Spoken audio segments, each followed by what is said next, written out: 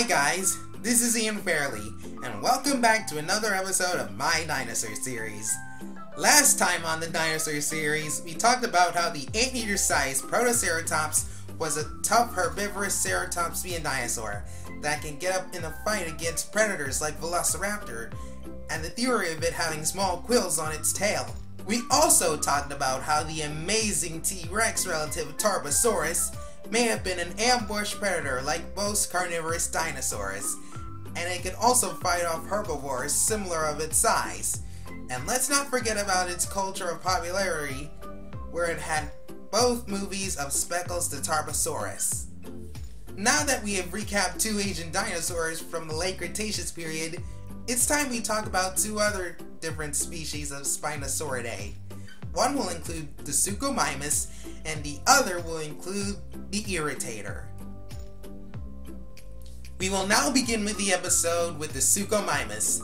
The name of the dinosaur, Suchomimus, means crocodile mimic because just like its cousins, Spinosaurus and Baryonyx, Suchomimus had a crocodile-shaped mouth used for catching fish out of water, like those of today's grizzly bears and black bears.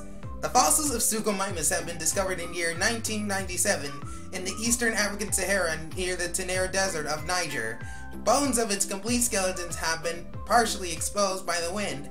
However, the remains of these bones meant shifting 15 metric tons of rock and sand.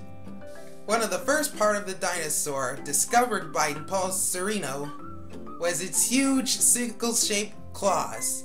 During the early to mid-Cretaceous period, it was suggested that Suchomimus may have used these claws to catch underwater prey as much as it relies on its crocodile-like mouth containing more than 100 sharp teeth along its jaws.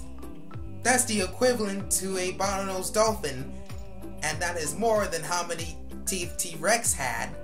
The size of Suchomimus was about 40 feet in length and 13 feet in height, similar sizing to tyrannosaurs like T-Rex and Tarbosaurus.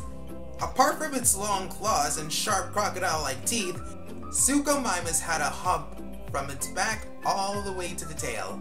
It's not much of a sail that Spinosaurus had, but the spines were used to support a fleshy fin used for display and also to warm up and cool down like those of modern sailfin lizards.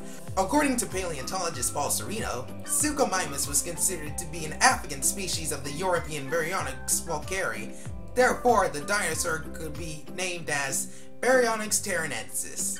The difference between Baryonyx and Suchomimus is not only the size of them, but that Suchomimus had a shorter neck than Baryonyx, and Baryonyx had no sail or spiny spines like Suchomimus or Spinosaurus. Anyways, now that every fact about Suchomimus has been stated, it's time to talk about another species of the Spinosaurus family, the Irritator. The dinosaur Irritator was a name derived from the word irritation, based on the emotions of paleontologists who made the discovery of its skull that has been heavily damaged and altered by the collectors in Brazil of South America, 1996. During the time and year of its discovery, another of its species was regarded as Angioterama, known from snout to tip as a potential junior system to the Irritator itself.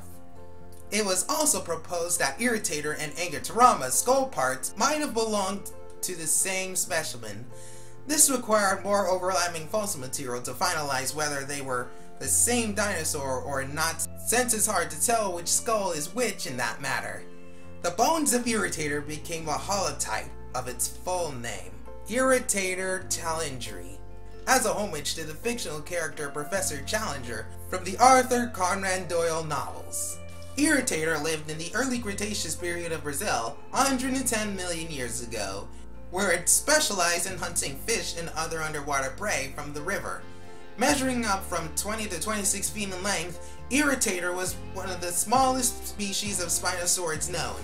Its long snout lined with serrated sharp teeth for snapping and eating its prey, Irritator may have even possessed a sail on its back, used for metabolic temperature control. Whether the sail was as tall and fin-like as the Spinosaurus, or short and spiny like the Suchomimus we mentioned before. Lengthwise atop its snout, Irritator had a small, thin crest on its head, which powerful neck muscles were lightly anchored.